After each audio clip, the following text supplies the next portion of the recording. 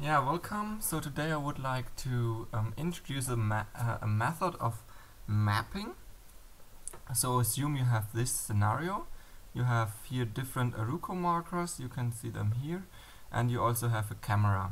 And now you want to be able to simply determine the position of the camera in a certain world coordinate frame, or relative to the coordinate system actually to this Aruco marker here. And here you can see already the result. So here you can see the world coordinate system. So this is basically attached to this Aruco marker, and relative to this Aruco marker the position and also the pose of all these different Aruco markers is displayed here in this map. So basically this Aruco marker is here, this Aruco marker is here, this one is here, and this one is here. And there's another one, it is here.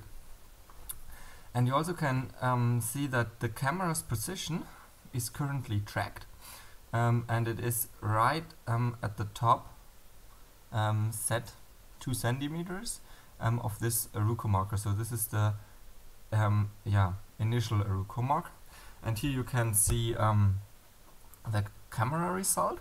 You can see that the camera observes this Aruco marker here, and thereby it determines its position to be here.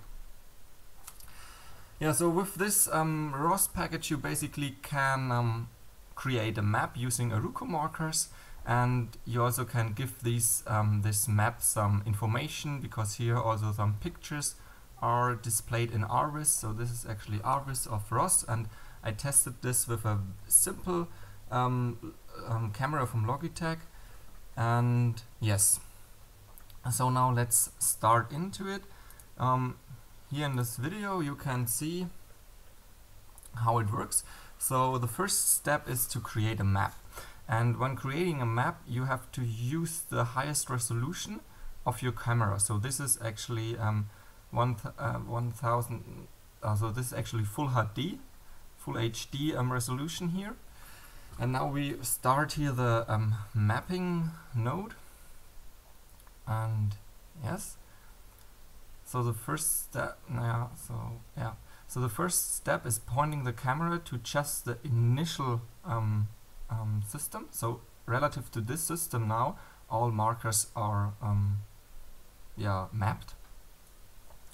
And now the next step is to always make sure that this marker is visible on all images, and then also other markers. Yeah, now here you can see images are taken, and the transforms from this marker to the initial marker is given, and now also for all the other Aruco markers. Yeah, if this process is then finished, you can see a launch file is created with static transformations, and yeah, here you can see actually the result of the mapping. And now with this created launch file of these TFs, and also with the created images, we are now able to navigate in this coordinate system. And this you can see now in this video here, or in, you have to start actually TF mapping, start TF, navigate, and then you can use the same camera. Now use not full HD, just use a lower resolution for the camera to be able to do real-time calculations. Yeah, and now you can see here now the camera observes these Aruco markers, and the position is determined. Yeah, the position is determined by all Aruco markers that are visible, and this position is then filtered with a Kalman filter. And here the red and the blue spheres are actually the uncertainty of this Kalman filter. You can see if we go closer to a marker, then we are also going closer to this transformation.